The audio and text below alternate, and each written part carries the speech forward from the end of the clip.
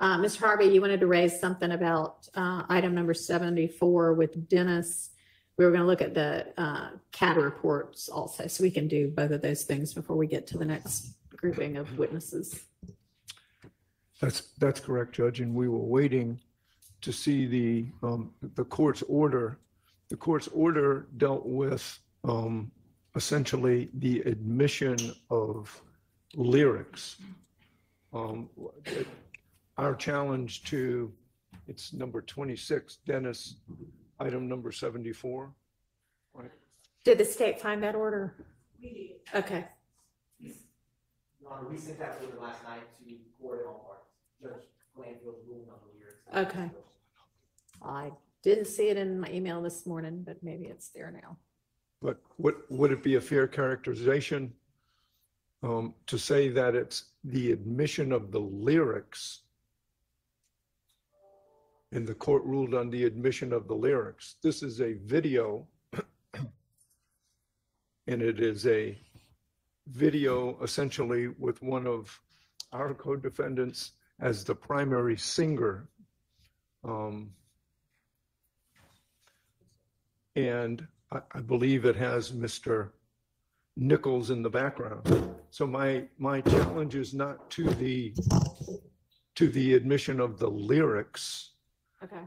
but to the admission of the video. And I think the video should be admitted against, with all due respect, Mr. Jackson, but not admitted against Mr. Nichols. It's Mr. Jackson's video and Mr. Nichols is in the background. And that would be like saying, you know, if Gladys Knight and the Pips were singing, it would be admitting the actions of the Pips against Gladys Knight and that midnight train to Georgia. Not that I remember Who's that who song. here? Jackson is Gladys and Nichols are the Pips. The Pips, yes. Mr. Nichols. Shout out to the Pips. Okay. Well, I mean, you know, I guess I don't know. Let me look at the video, but I would think that both Mr. Nichols Okay, that was and actually the kind of Pips funny. are in the background voluntarily. Before you look at the video, can I just make an observation and a comment?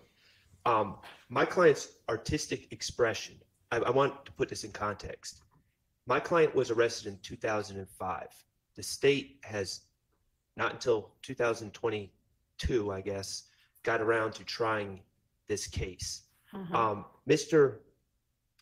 Stillwell was rapping, and he dared to say in his rap song, "I beat a murder rap, paid my lawyer $30 for that," because a reasonable person would believe that he had been arrested for murder and beat it because he had been released and no one had tried him. I have no idea how this has become some sort of admission saying I beat a murder rap, because he was arrested for murder and he did beat it. I have no idea the relevance of this. He's just stating I've been arrested for murder, which is clearly true. And he beat it because he was out on bond. So I have no idea why this is admissible against anyone. I have no idea why it's relevant. I agree with Mr. Harvey that the fact that Mr. Nichols is in the background shouldn't come in either, but I don't believe that this should come in against my client. I think that this whole ruling is out of left field, respectfully, and that's our stance on it. I just wanted to provide that context before you viewed the video, because that's what it is. It's years after he had been arrested for murder. When's the video from? I don't 2019, we believe. 2019. So it's 4 years. The state says 2019. I'm not certain, but according to the state, it's 4 years after he had been arrested. He had been released, and no one had tried him on the murder, which he's innocent of. And he was merely stating, I beat a murder rap. So I don't know why any of this is coming in, but I appreciate Mr. Harvey's point that nothing came out of his client's mouth either. Yeah, it's not an assertion under 801 D2E. So I don't see it coming in with regard to Mr. Nichols. And I adopt everything that Mr. Shart just said as well. Interest either, Your Honor. It's not against any interest. It's not anything that's inculpatory. Talk into the mic because they can't hear you back there. Good morning, Judge. Good morning. I'm not sure that it's against any interest. It's not anything that's inculpatory. I think that might just be a statement by a party opponent. All right, but my client made no assertion. I'm talking about as to Mr. Jackson himself. Your Honor, I would point the court's attention as well in response to Mr. Nichols' assertion to page 8 and 9 of the order. Okay, I still don't have the order in front of me, so Send it to me. Your Honor, I would resend it. It was sent at 4:47. I'm starting to think that some of y'all only come here because you want to watch Matthews talk. I'm starting to feel that kind of way, Shanna. I'm starting to feel that way. It's all good though. Look at this. I'm feeling like that's the only reason y'all stop by now. Yo, shout out to Harvey for throwing the pips into Rico. The pips, Gladys Knight and the pips are now under Rico. That was hilarious. That was well done though. Look, you got a whole, all of y'all, man, y'all are wild. That was a good one though. I have to admit, I like the way he did that. And it was a little lighthearted. It was kind of fun. Okay, there we go. Thank you then, Shanna. I'll take it. That is hilarious though. I mean, Court, okay, here we go. Let's see what we got. Send it to Ms. Percival. I've got it. Okay. She's sent it. Hey, Mandy, good morning to you, friend. Page 8 and 9. You're welcome. Yeah, Brian Steele is not in the office today. I mean, he's in the office today. He's not in court.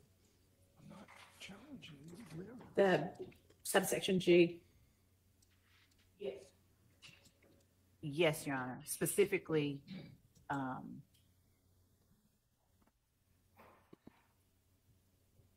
the court finds that contrary. Yeah. Oh, yes, I I'm can sorry. read it. Okay. That goes to the lyrics.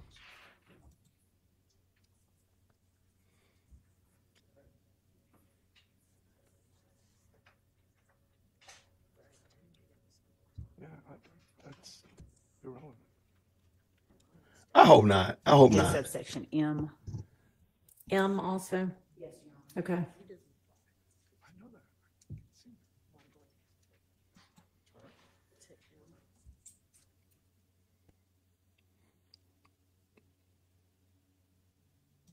I think the idea that rap or song boasting is literally like self-incriminating confession of crimes and sins, that is crazy to me. Like, wait, do you really believe? I've never thought that some of these people did 27. All right. some of the things they said they were doing. And then there's a section 9, Roman numeral 9. I just never would have thought that was, I didn't think it was good. Like, to talk about shooting and killing and murdering, never would have thought it was good. I just never thought that they were like self-incriminating testimonies, like they had actually done that. I never, until now, I've never actually thought that you would actually believe that they were doing that. I just didn't think that. Man. Thank you so much, Joe. Good morning. I'm doing quite well. Thank you. Hey, Mandy, thank you so much. Hit that like button. Thank you for the super chat. Thank you. She got her own interpretation of everything, though. Not just the law. She interprets lyrics. She interprets your thoughts, your memes, your emojis. You know, the fact that my hat, the A, the undercolor of the bill, and my shirt all match. She's going to interpret that how she sees fit. That's weird to me. I really hope and pray they stop letting her get away with that. Murder case that Mr. Stillwell Jackson was arrested on and then not tried on or whatever happened. Is that asserted in this? Yes, that's who Matthews is. Indictment as an overt act? It's count 2. And it's one of the overt Oh, acts. okay. So it's the Thomas murder. Yes. Okay.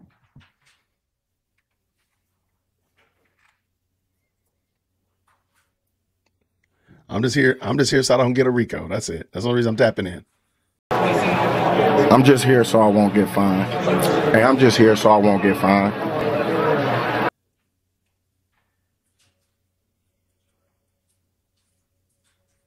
Well, it wasn't, With regard to the, so if we don't show the video, then the state intends for it to come in as against everybody. And there's no way for it to do that if the jury doesn't see everybody in the background.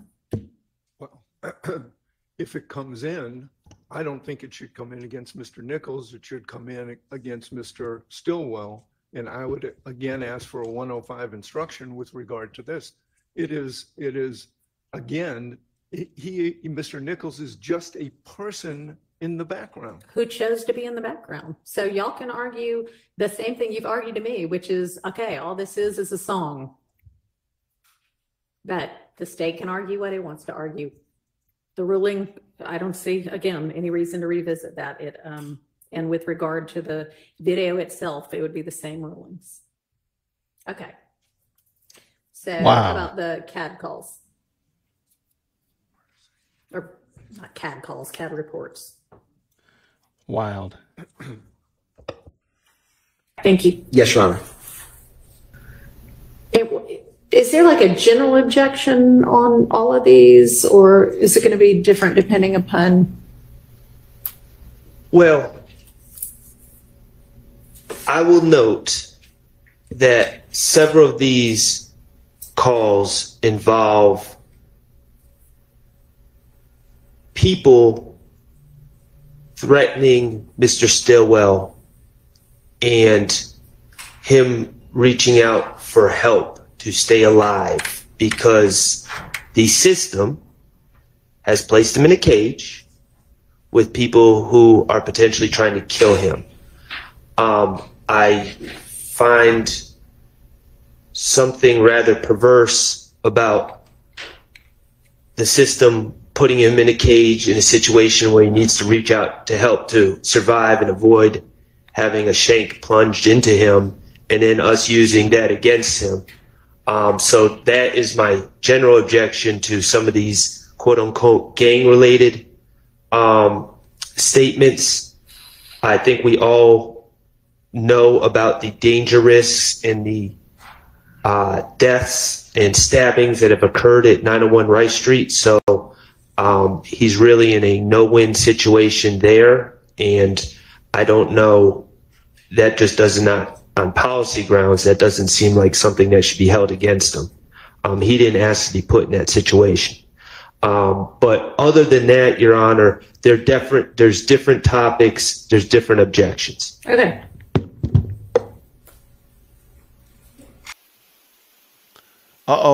Real Woody said he pleading the fifth on Monday. For real. Okay, Real Woody. Okay. Hey, we're here to watch it, man. We support you, man. All right, so we're going to listen to the October 31st. Your Honor, we're bringing over a Bluetooth speaker. I'll give the court what is being said so that at least we can discuss it. Mr. Stillwell says, when asked how he's doing, that Thug sent the lawyer down for me. I went and talked to him. He let me know he's behind me. Everything's good. Thug sent him down there so I can interview him to see if I want him. I feel like he can handle the case.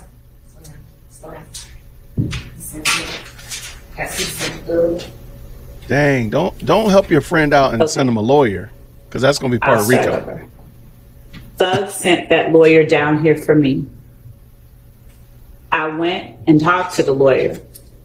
He let me know he's behind me. Everything's good. Thug sent him down there so I can interview him to see if I want him. I feel like he can handle the case, and if I want him. If I feel like he can't, then don't waste my time. He's talking like he can handle it. He's been working all types of stars and murder cases. All right, so the extent of it. What's that got to do with it? I agree with the state's rendition of what that says. All right. My objection is relevance and 403 specifically confusion of the issues. So to my knowledge, well, first of all, let me just say this. Factually, I think the state would acknowledge this. I did not represent Mr. Stillwell in 2015. I did not meet Mr. Stillwell in 2015. I am not the lawyer that represented that. I beat murder cases all the time and have represented all sorts of stars. So, factually, this creates an impression to a jury that, and I know I'm not a party to this case, but I am linked inextricably with my client. This creates an impression to the jury. A reasonable deduction of the jury would be that he is talking about me, that Jeffrey Williams sent me, and let me just be clear, I have no information that Jeffrey Williams sent anyone, but Jeffrey Williams sent me to talk to Mr. Stillwell, and that this is just a continuation of Mr. Williams sent a lawyer. I'm here representing Shannon Stillwell in 2024, and all that is completely false. I know who represented Mr. Stillwell in 2015. I don't know if that's the individual that's being discussed, but it wasn't me.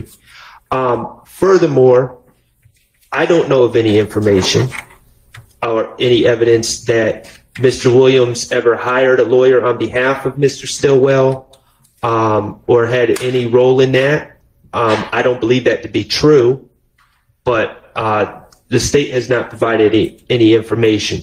So this is misleading. It's confusing the issue. It creates the impression that Jeffrey Williams sent me, current counsel, and I'm continuing to work on behalf of Mr. Williams representing Mr. Stillwell. All that is false, and the state, I would hope, would agree that that any impression that it was me would be misleading to the jury. So I'm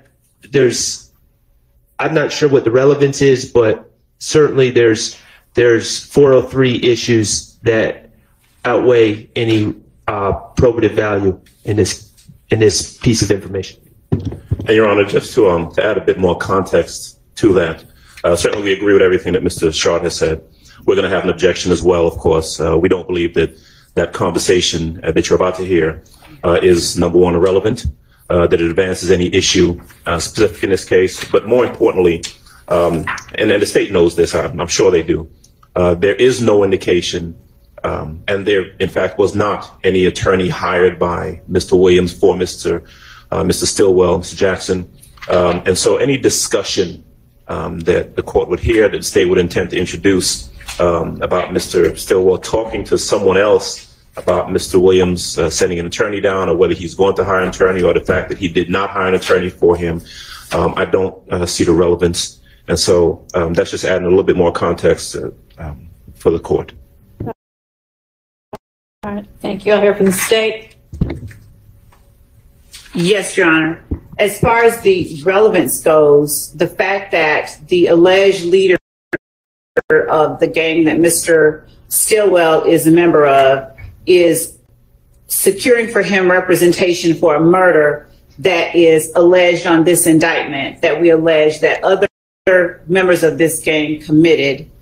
And the fact that we allege that, in part, one of the ways that the gang protects its members is to pay bail for arrested gang members and enterprise members, and to obtain and procure representation for them. The fact that Mr. Stillwell is relaying out of his own mouth that the alleged leader of YSL has sent someone down there, and the fact that this person has been, according to Mr. Stillwell, working with all types of stars and murder cases. And he is saying in one of his songs that he's talking about paying a lawyer, having beat a murder rap. I don't think anyone is going to get the impression that Mr. Sharp is the person who represented him. And even if they did, it doesn't in any way impact the 403 analysis, which would Mr. Sharp bears the burden of showing that this information somehow or another is so substantially more prejudicial than probative as to permit its exclusion on 403 grounds. And he hasn't done that except to say that they might think that I'm the one, but Mr. Sharp's not the person or the proper inquiry around which to make that analysis. All right. I mean, it doesn't actually say anything bad about any lawyers. Well, I'm not. Whether they think it's you or not, I don't see what that matters. I mean, if you want me to tell the jury that you want them to know that that wasn't about you because you didn't represent him in 2015, you know, we could think about that. But I mean, it's definitely relevant evidence in that it makes the state's assertions more likely than they would be without that evidence. And Would you consider two things? I would like that instruction. okay. And second, would you consider taking out the lawyer said he represents all stars and is beating all sorts of, I mean, that's just lawyer puffery. And I don't know why that was said, but at the same time, I don't know why that would come in. Yeah. Go ahead. So as it relates to Mr. Sharp asserting or asking the court to assert or put before the jury evidence about him, I don't know that that would be appropriate, but we can Well, I'll do it anyway. time. And as for whatever the lawyer said about him representing all types of stars in murder cases, the fact that Mr. Stillwell made that assertion is the part that we believe is most relevant, because that means that it was important to him, and that's his belief. He's telling this person that he's saying he can handle it. You know, he's been working all types of stars in murder cases.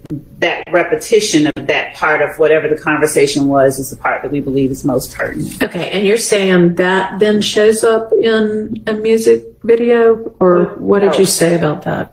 With respect to the music video, I pointed the court's attention to the music video that we heard earlier. Just that he had beaten a murder rap. Okay. Pay my lawyer $30 for that. To beat a murder, I just beat a murder rap. Paid my lawyer $30 for that. Okay. Your Honor, Me and my sponsor above the law. I'm sorry.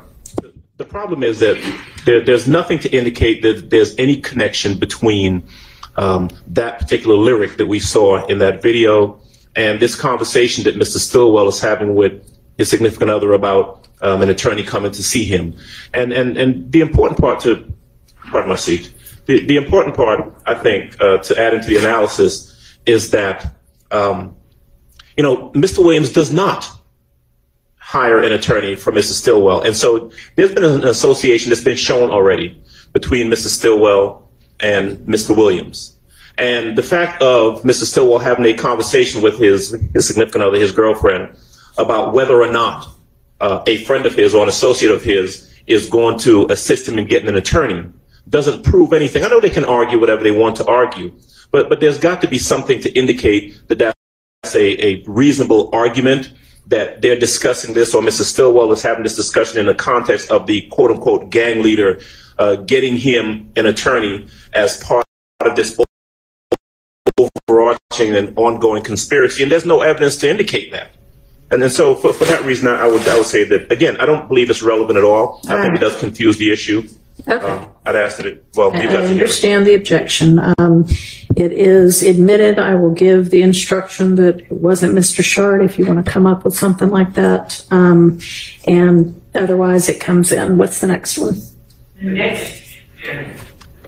To address my concerns about the idea that the jury would think that the lawyer in question is representing Mr. Stillwell currently, I'm probably going to include Mr. Botts in that too. It was neither Mr. Shard or Mr. Botts. Okay. I would also ask that in that instruction that it be added that it was not Mr. Steele who represented who came down, Okay. quote unquote, to talk to Mr. How about Stillwell. it wasn't any of the, what, I mean, was it, I don't know who it was. Judge, I would, Mr. Steele. no, Or myself. Sit down, love. Just we sit don't down. know that. And in fact, Judge, when we have in 2022 with the murder of, with respect to Mr. Steele, we don't. Okay, who entered an appearance, if anyone, on Mr. Stillwell's behalf in the 2015 case? A gentleman by the name of Michael Bixon. Anybody else? No. Was At some point there was, and just to give full context, a lawyer was not, the state keeps arguing that Jeffrey Williams hired this lawyer. A lawyer was not hired for a significant amount of time. He was represented by a public defender. Okay. I believe Mr. Bixon was the gentleman who entered an appearance and is being discussed here. Okay. And Your Honor, that's not what we said. We just read what Mr. Stillwell said, and that Thug had sent a lawyer down there. We didn't say someone had entered an appearance. He just said he talked to him. So we don't know who it was, and that was the point that I Well, was that making. doesn't matter because I'm not going to say it wasn't Mr. Shart that talked to Mr. Stillwell. I'm going to Okay. say it was none of these lawyers who represented Mr. Stillwell in 2015. Or just get rid of it because So it's do not you want it to necessary. be Sharp bot Steele, or nobody here today? Nobody here today. An entry of appearance. And if they're doing this now, you know they're going to do this when the jury comes back. So they're going to have this exact same problem next week or whenever they're interviewing a witness. This is embarrassing.